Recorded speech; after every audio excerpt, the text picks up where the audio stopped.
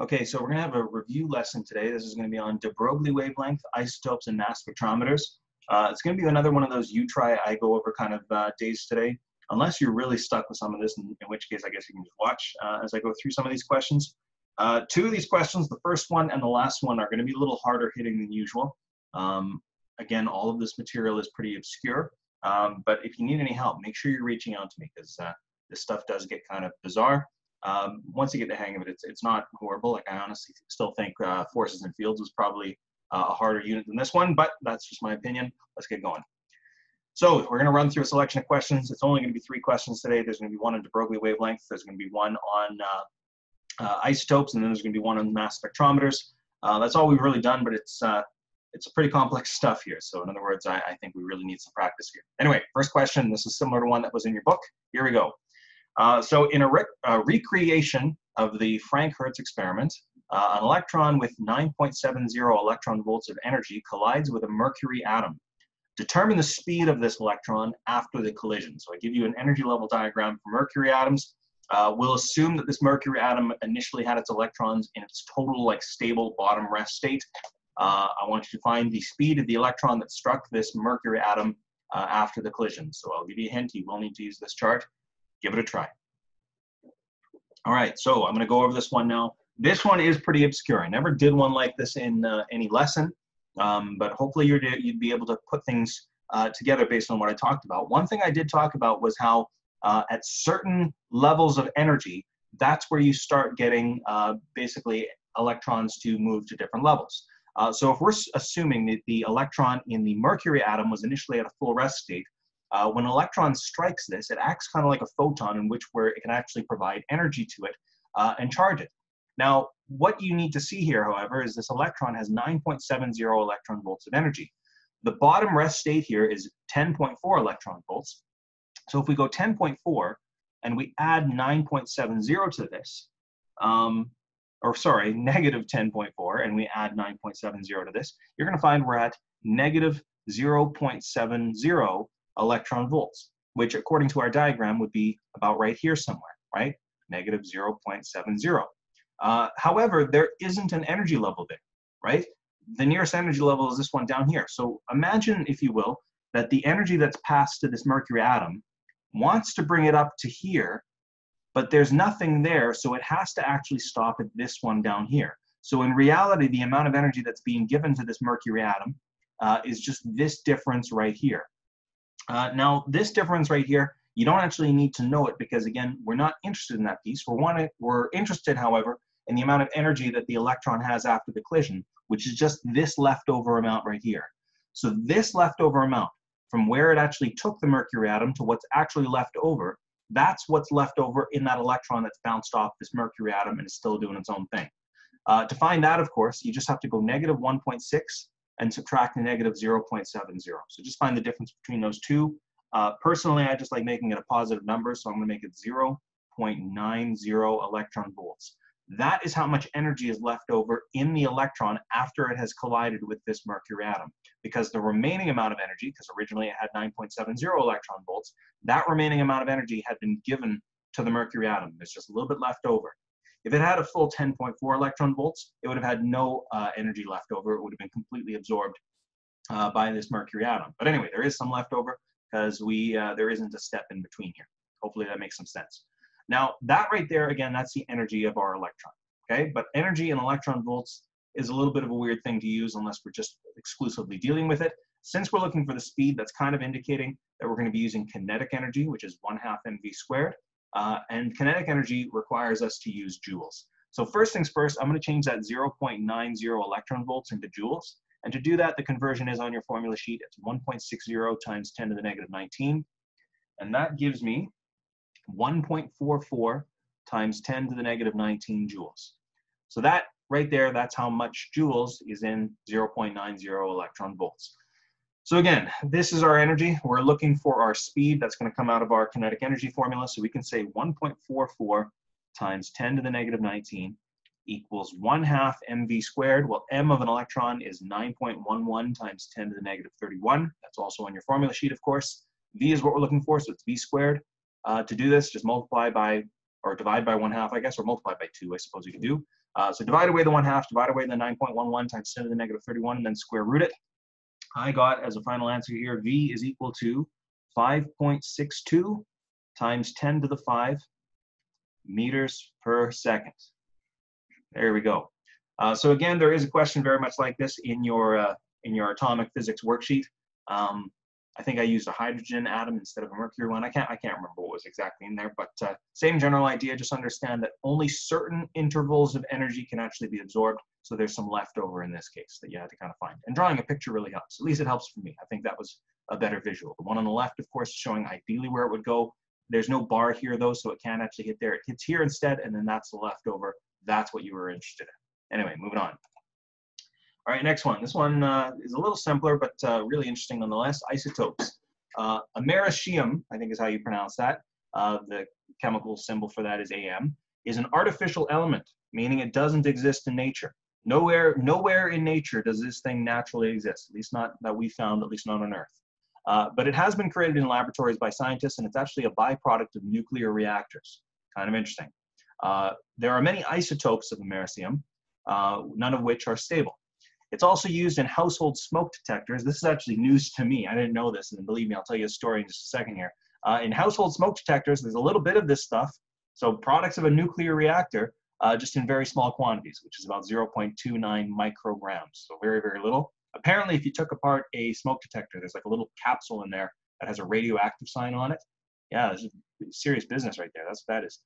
Now, determine the number of protons and neutrons found in the nucleus of an atom of americium 241, right? So this is what you're really focusing in on. You will need to use your periodic table on your formula sheet.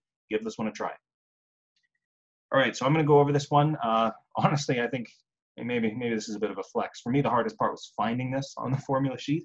It's way down at the bottom, kind of in the middle. You'll find that when you find americium, Am is the symbol.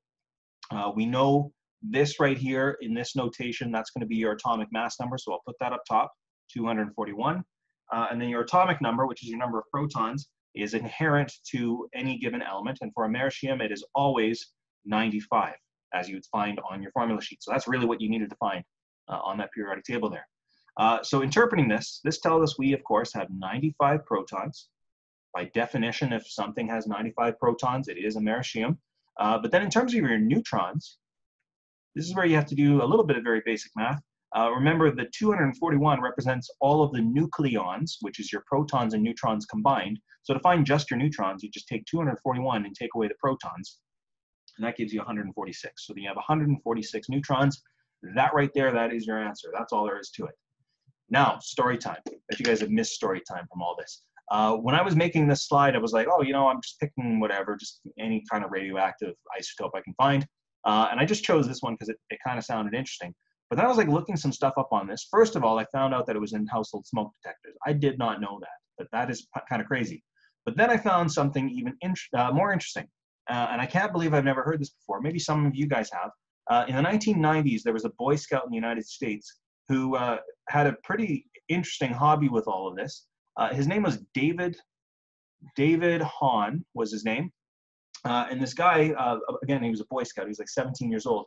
What he would do is he'd go and find a bunch of discarded smoke detectors. Like he'd just go get them from places, and then he would take them apart and get the americium out of them and store it in larger quantities.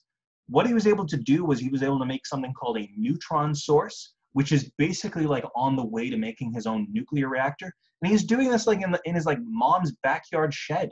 Like this guy made like almost a nuclear reactor just at home using a bunch of smoke detectors. Total disclaimer, I do not authorize you guys to do that. It is illegal. But holy smokes, like who would even come up? And like how at the age of 17 would you figure that kind of thing out? Anyway, this David Hahn guy, I looked up his whole story. He's had a very tragic life story. He actually passed away just a few years ago. So yeah, he had a pretty rough, messed up life here, but still like taking apart smoke detectors or something like that, that's just crazy. Yeah, like the FBI was after him and everything like that. Holy smokes, crazy. All right, anyway, mass spectrometers. A basic mass spectrometer uses a 4-stage process. The reason I'm going back over this is, of course, because I think it's a little bit confusing how these things work. So a mass spectrometer, remember, ultimately what it does is it organizes things based on isotopes. The first thing is it ionizes things where it vaporizes and ionizes them, so it gives them a charge. Then it accelerates them using high voltage plates. Then the really important ones here, the velocity selection phase. So it passes through perpendicular electric and magnetic fields. So only things at a specific velocity pass through. If they're going too slow, they go one way. If they're going too fast, they go another way. If they're going like right in that Goldilocks zone, they'll go just right. The last one is detection. Current detected in detector chamber where ions move in circular paths and can be measured. So then there's a detection chamber. They watch them swirl around, and then you can measure what kind of isotope it was. Okay. These two phases right here, those are important. Okay. In this velocity selection phase, you just need to know Fe equals Fm. Very important. In the detection phase, we know Fm is equal to Fc because it's moving in a circular path. Really important to understand. All right, so here's a question. A singly charged carbon ion travels through the detection chamber where your magnetic field strength is 300 milliteslas of a mass spectrometer with a circular path of radius 11.3 centimeters. If the velocity selector, this is the earlier step, is composed of an electric field with this strength and a magnetic field with this strength, perpendicular to each other, what is the mass number of the carbon isotopes? In other words, what is the atomic mass of this isotope of carbon? It'll just be a whole number. Another thing I'll just mention on this one, it's weird how the magnetic field strength in this is the same as this. It doesn't have to be that way. That's just a coincidence. But please pause the video here, give it a try, and I'll go over it in just a second. All right, so I'm going to go over this one now. I kind of was giving you a hint earlier when I said this is the first phase. You need to start with that, right? Because this phase, the velocity selector, as the name kind of tells you, is going to tell you what the velocity was, how fast this thing was going. Now, velocity selector phase, we know Fe equals Fm. And if you write out the formulas for that, you'd see it's EQ equals QVB. And I guess I should put arrows on the top of those. But when you have this formula written out, you can see that the Q's are going to cancel each other out. Not that it matters because we know it was singly charged anyway. That's just 1.60 times 10 to the negative 19. But bottom line is you can isolate your velocity by saying velocity is your electric field strength divided by your magnetic field strength. So not too hard actually to find that. So electric field strength was 7.50 times 10 to the 4. And your magnetic field strength is 300 milliteslas. So in other words, 0.300 Teslas. Throw that in a calculator and you're going to find that your velocity was a very nice even number here, 250,000 meters per second. Okay, so that was the velocity as it's entering the next step, which is the detection chamber. So moving on to the detection chamber works by putting it into a circular path. So that tells you that your Fm is equal to your Fc.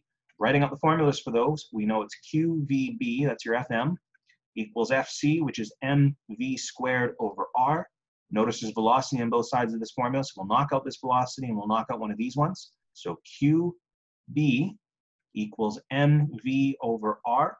We're looking for the mass number. The mass number, again, is not the same thing as the mass. You have to go one step further than that, but at least you should start by finding the mass. So I'm going to try to get my mass all by myself here, or all by itself here. So I'll times by r and then I'll divide by v. This is going to give me mass is equal to QBr divided by v. We know q because it was singly charged. That's 1.60 times 10 to the negative 19. We know b is given to us right, well, actually technically it was this one right here. Same idea though. And we know r, it was given to us here. And we know velocity, we found it in the last step. So let's just throw all this in here. I'm going to move over on the far left side here just so I have some more room. Mass is equal to 1.60 times 10 to the negative 19 times by b, which is 0.300, times by r, which is 0.113. You got to turn that into meters, of course, divided by your velocity, which is 250,000. If you throw that in your calculator, you're going to find that you get 2.1696 times 10 to the negative 26 kilograms. That is the mass of your carbon isotope. But that's not the mass number. Remember, the mass number tells you just how many nucleons are in that isotope. So what we should do to figure out how many nucleons are in that isotope, we should just divide by the mass of a nucleon. The mass of a nucleon is the mass of a proton or a neutron, which on your formula sheet is actually listed the same number. Let's divide this now by 1.67 times 10 to the negative 27. Because again, that's the mass of either a proton or a neutron. Throw this in your calculator, it's going to give you like 12.99. I'm just going to round it up. We can say there's 13 nucleons, or in other words, your mass number is going to be 13. That was a pretty tough one. I think I might have actually taken this one directly out of your atomic physics booklet, but still really important to know. You have to know how a mass spectrometer works. So for practice, make sure you've completed the practice worksheets assigned up until now. Remember, those worksheet solutions, including all of the work, are found on Google Classroom. So in the Atomic Physics workbooklet, the worksheet solutions with all the worked out solution answers, everything, that's actually on Google Classroom. So make sure you're using that to check your work.